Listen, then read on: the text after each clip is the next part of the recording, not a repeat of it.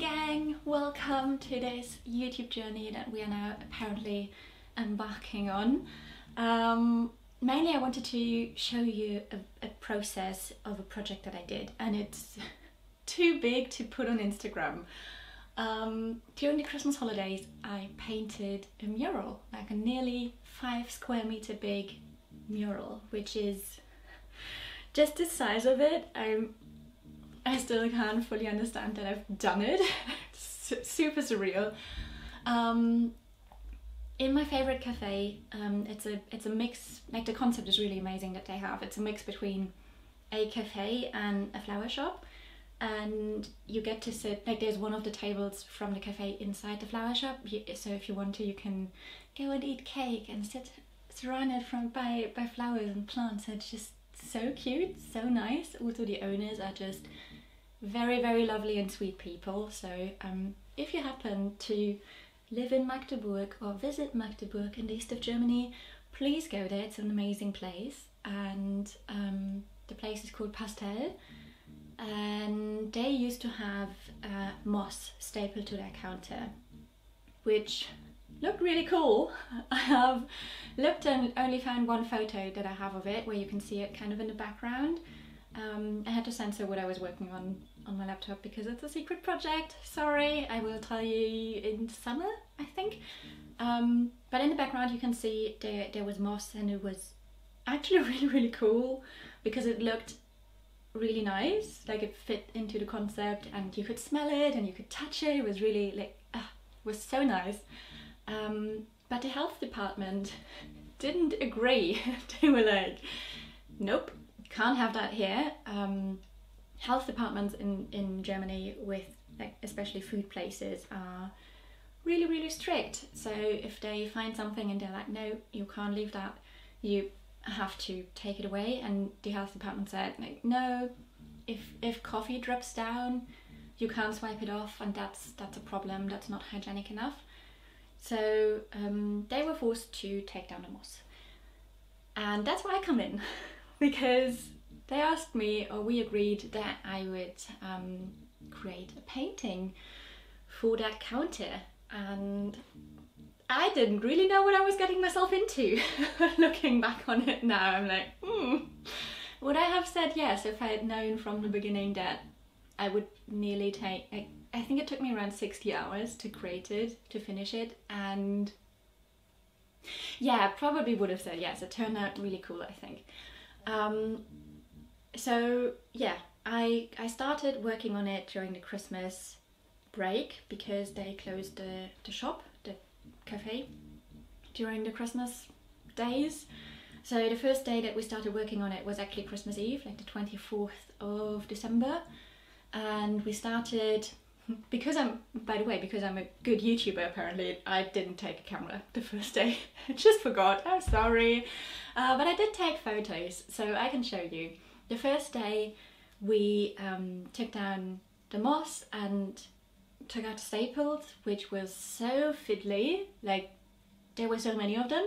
A lot of them we just left in because afterwards we screwed over that I don't know, thin wooden board, I guess. Like, it was really like only 3 millimeters, some wooden thing from the hardware shop. And after the wooden boards were screwed on there, I painted them white just to have a really nice blank canvas to work with, I guess. And yeah, that's when the real work began, and that's like the cool part.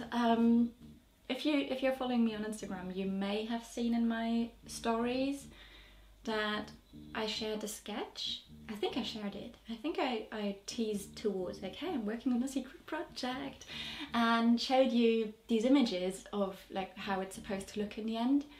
And these digital versions of the project, like the first sketch I created looked a bit different, and then with Anja and Frank, the two owners, together we kind of worked to where they were happy. Like, it's still a commission. I did most of the work, but with commissioned work you kind of have to find compromises between that's what I want to do and that's what they need me to do. And that was the final version we came up with. And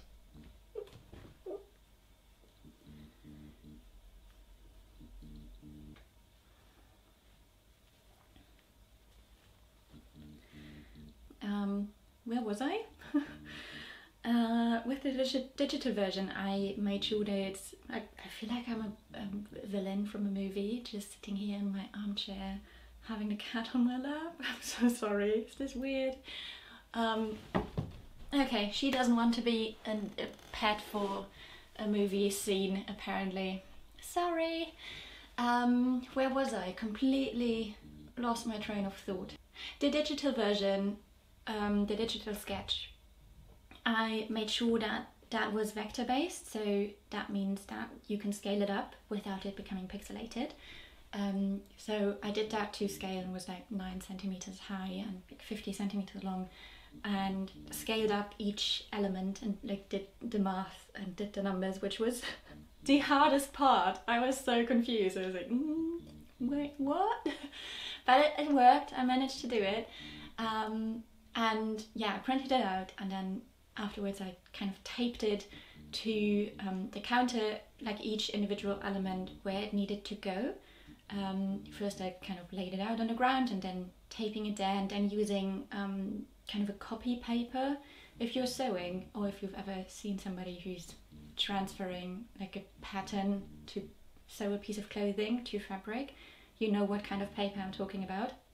It's kind of blue or white or red or whatever color on one side, and then when you press over it with a pencil, you kind of redraw the lines and the blue transfers to the surface underneath it, if that makes sense. I mean, you can see it right here, you probably understand what I'm talking about. So that was like the first bit of the process, and afterwards the actual painting began. Let me show you. Out of time, out of time.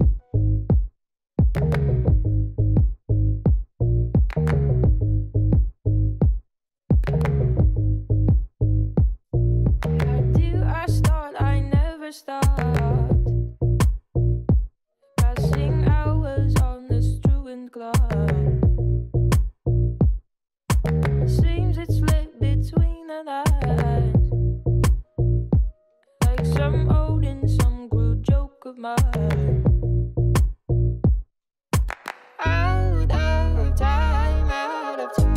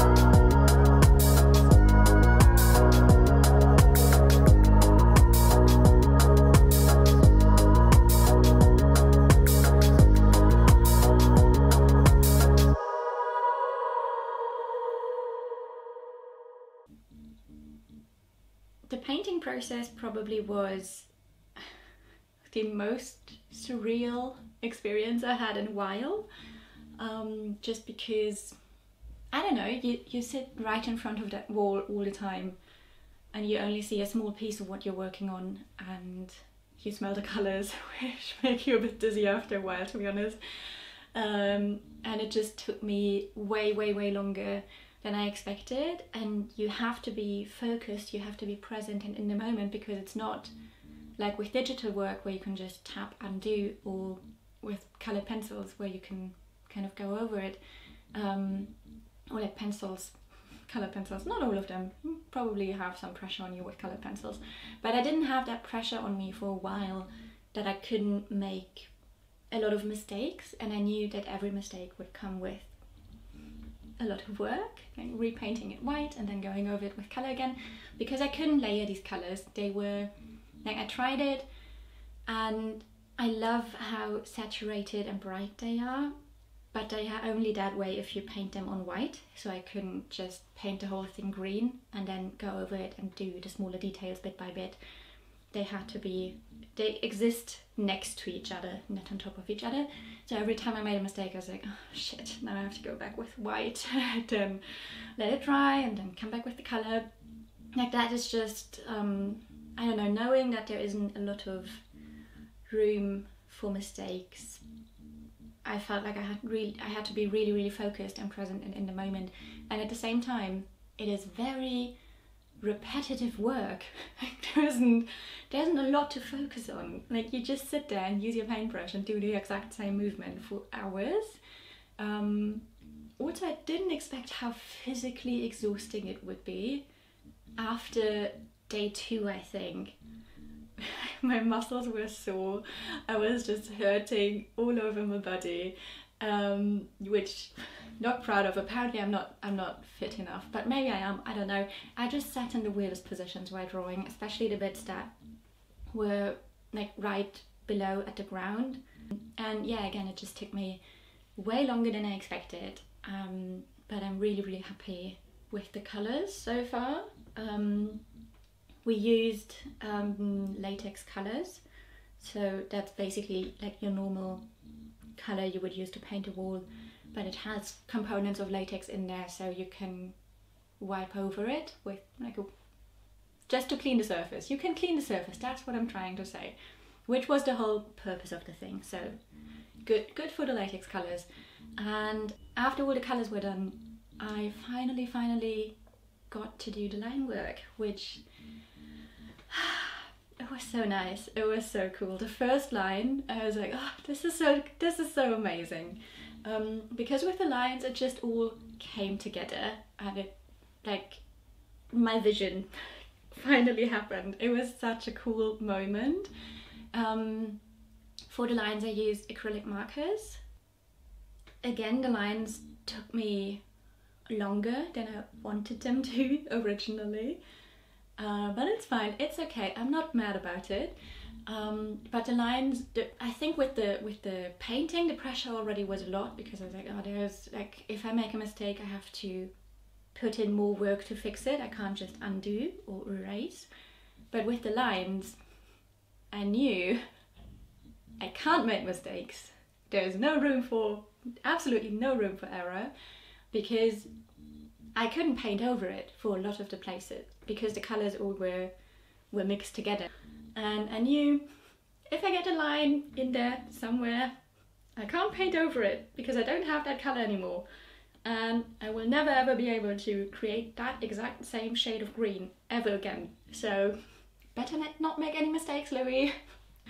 I don't know what possessed me to make it so detailed, but well, I regret nothing. It was a good choice, because I think the results are cool. But during the process, I was like, what were my life choices up to this point?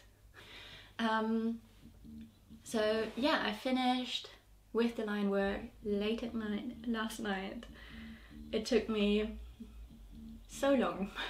God, I didn't expect it I didn't expect it to take me that long.